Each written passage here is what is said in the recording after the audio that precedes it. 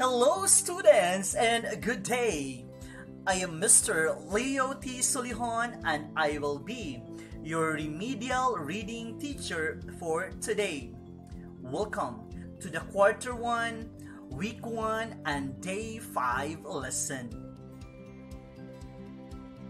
And now, we need to reveal one's character other than the typical one, which is the protagonist and antagonist, especially in fiction. Stay connected as we continue this significant discussion for today. To start with, we need to ignite our mind to these questions. The first one is, have you ever experienced losing something in school? What did you do? Were you able to retrieve it? How did you feel when you got it back? When you did not get it back? Hold on, because later on, the passage is merely connected to these questions. And now, it's time for us to read the passage or the story. Jocelyn and Leia arrived in their classroom just as a bell rang to signal the end of recess. Suddenly, Jocelyn realized that her 20-peso bill was not in her pocket. Leia, my 20-peso bill is missing. I only have a few coins in my pocket, cried Jocelyn. What happened, Jocelyn? Where is your wallet? Leia inquired. I did not bring my wallet.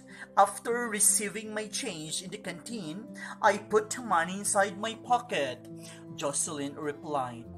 Hurry! Let's retrace our steps, and if we're lucky, we will find it, Leia said.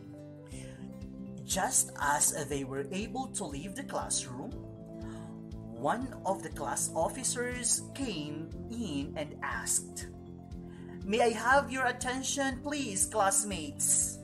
Has anyone lost some money? I found some along the corridor near our room. The pupils shook their heads. Jocelyn spoke up. I lost my money. It is a 20-peso bill.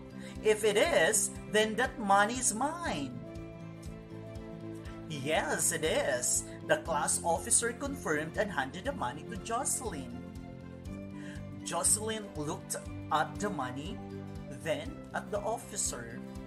She smiled and said gratefully, Thank you so much. I'll be more careful next time. Now, we need to unfold or comprehend the important message of the text. The first one is, who are the characters of the story? Can you identify? Go ahead. I will give you 3 seconds. 3, 2, 1. Absolutely, you've got it. It is Leia, Jocelyn, and the class officers. How about number 2? Kindly read all together, please. Go! So the question is, how did Jocelyn drop or lose her money? Go ahead, try. Based on the text, I know you can do it. Go! I will give you 5 seconds. 5, 4, 3, 2, 1. Exactly! The first reason is Jocelyn did not bring her wallet. Second, after receiving the change from the canteen, she directly put the money inside her pocket. Malay mo, may butas pala yun. There is a rip or slash, right? For question number 3, what was Leia's suggestion? Come on, you can do it. Kayang-kaya yan.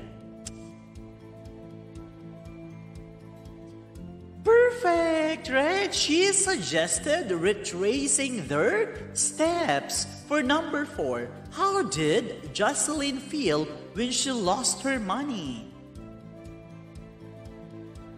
Correct. Sad. Kaya nga umiiyak, di ba? Lonely, exactly. How about number 5? How would you characterize or describe the class officers? What? Boastful? No, it's not. Try again.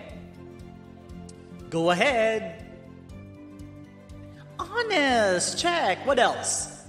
Sincere. Perfect. You've got it. Genuine. Wow. Absolutely. You are learning today. How about you? Ikaw? Yan. Yung nakatingin sa akin, you are so quiet. Sir? A leader with a good heart. Wow! May nanalo na! You've nailed it, nak. Ang galing mo. Next year, I will see you in the regular class. Good job! So it's time for us to pronounce these words correctly. The first one is a pocket. Again, say it loud. Pocket. Trace. Gracefully. Coins, corridor, careful, canteen, confirmed, wallet. Then we moved on to the phrases. The first one is arrived in the classroom. Next is after receiving my change. Next, here are room. Then the end of the recess. In my pocket, along the corridor. So we need to go deeper and study the smart art graphic, which is character traits is in the center and on its sides are the following: the dialogue of its character, the actions made by the antagonist and the protagonist, their thoughts while executing the dialogue and their roles, and descriptions in which they will be able to portray and prepare their lines, delivery, setup, and blockings. So, there are 9 types of characters. We need to focus first the first 4. The first one is confidant. Is someone or something the main character confides in. Readers can learn a lot about the main character's personality and thoughts through this. The confidant can be another character, or it can be the inside pages of the main character's diary. The second one, dynamic and developing, is someone who changes throughout the story. This may be a good change or a bad one, but their motivations, desires, or even their personality changes due to something in the story. The third one, flat or statics, the opposite of dynamic character. A flat character doesn't change much or at all throughout the story. Their personality and or the background aren't revealed well, and we only know a handful of traits about them. The fourth one is fool. Fool is someone who is the opposite of another character. They reflect the opposite traits. Hence, a fool character. Your main character can be sweet and caring, and the fool character will bring out that side by being nasty. It contrasts two characters.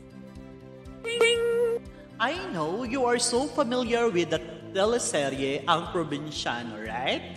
So based on the definition above, here are the concrete examples for confidant, which is based on the teleserye. It is Miss Yasi, yes.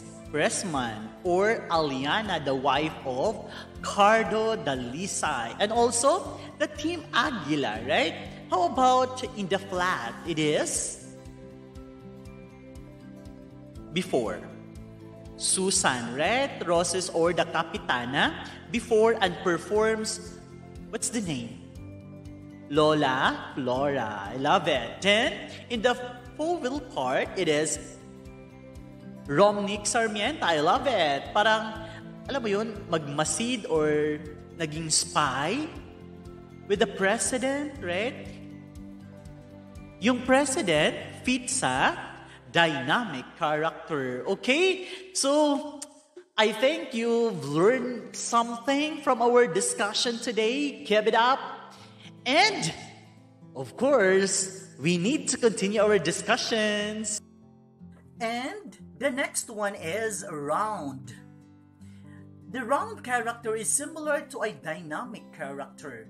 They change throughout the story, gaining new traits, some traits opposite to who they used to be. They are pretty much cliché characters such as the dumb jock or the popular cheerleader. The next one is, which is very common, the protagonists are the root of the story. They will develop over the time and will ultimately be part of the driving force of the plot. This is the character your readers will care most about. Then, the antagonist is the opposite of the protagonist. They will oppose your main character. They will, along with the main character, be the driving force behind the plot. And the villain is similar to the antagonist, but they are evil, right? And the next one is round. The example is si Lily Ann Cortez, which is LT, si Lorna Tolentino there, performed perfectly, right? Then the stock is si Lolo Delphine or the General Borja in the story, performed or characterized by Jaime Fabregas, right? And the powerful villains is Baron Geisler, right? Alias Bungo during the time, and John Arcilia, right? Si Renato Hipolito. I know you are so familiar. I love it, right? The connection with our discussion is very evident, okay? And of course, with the brilliant antagonist. Sino? Of course, Eddie Garcia, okay? And of course, si Miss Tolentino, Lorna Tolentino, also the antagonist.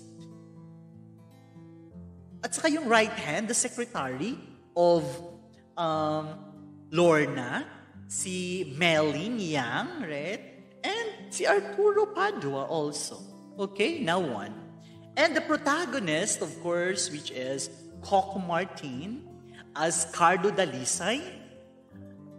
Of course, laging bugbog to the max, pero di na mamatay, okay? So, yun yung hindi natatapos na teleserye. Pero as of now, of course, nagpahinga muna sila. But still, we already categorize those characters. Nabigyan natin ng justice, an example. So, and you are very cooperative for that. So, thank you so much. Wow! Remedial reading class.